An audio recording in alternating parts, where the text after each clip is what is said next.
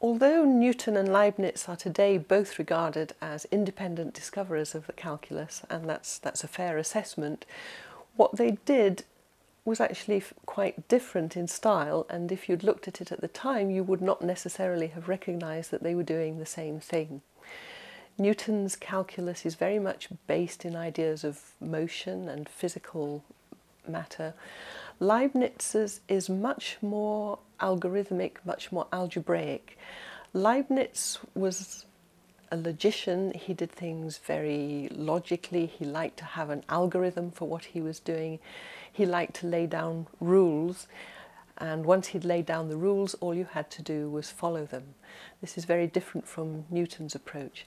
And so what you see in Leibniz's calculus really is a set of rules for differentiating, for integrating, and you don't need to understand how those rules work. You simply need to learn them and apply them. Whereas Newton's calculus, although it leads in the end to the same formulation, is based on a much different idea of geometric or physical motion.